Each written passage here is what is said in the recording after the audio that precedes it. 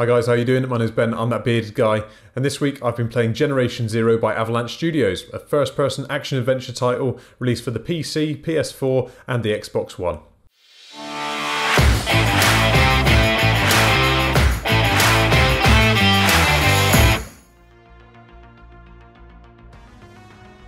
The game commences with some wholly underwhelming rolling script to introduce you to the story, although it doesn't actually give much away, but there is a pretty decent Terminator-esque soundtrack. From what I can gather, Sweden invested heavily in total defence, but after returning from a school trip, the country has changed wildly, with machines now being the dominant force. The machines come in a range of variations, and the AI is pretty effective at keeping them moving, so if you sit still too long, you're in for trouble. I feel like I've been saying this a lot recently, but this is another loot and scavenge game where you hunt around the open world map, collecting weapons, ammunition, first aid and other articles. You can find weapon attachments like sights and silencers to modify the weapon, but there are also different types of ammunition available. You can equip two primary weapons, as well as a sidearm, and your inventory can hold additional equipment which can be used both offensively and defensively. The game uses an identical enemy indicator to that of Far Cry New Dawn, which is useful for knowing the direction of the enemy and their awareness of your presence. This provides the ideal interface to plan and prepare an ambush, making use of some of the gathered items.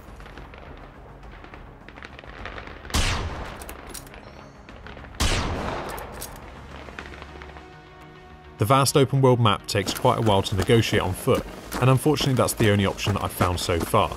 The environment changes between day and night, and the weather engine creates a fairly immersive experience and adds variety to the complexity.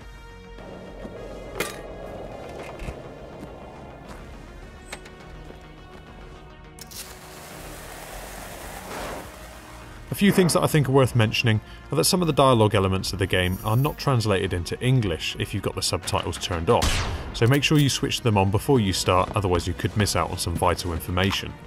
Secondly, much of the buildings are identical in terms of their interior layout and design, so whilst it does make it easier to search, it does come across a little bit lazy. Lastly, and slightly more frustrating, is the inventory interface, which is cumbersome to navigate in a hurry whilst in combat, but also there are quantities of some items which take up multiple spaces and others that don't. This means that despite equipping one item on the directional pad, once you run out, you have to re-equip it, which takes time.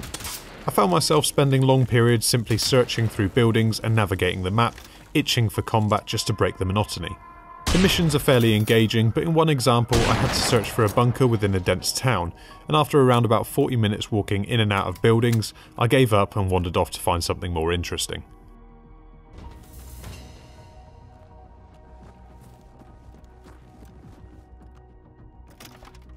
The game is actually pretty good in terms of the graphics, the AI and the environment, but what does let it down is the loose storyline and the protracted travel required, making it one of my least favourite open world games so far. So if you've enjoyed this video, then don't forget to give it a thumbs up and consider subscribing to the channel to see more gaming reviews coming up in the very near future. Also, if you're playing the game yourself, then why not leave me a comment below and let me know how you're finding it. Thanks very much for watching, and I'll see you next time.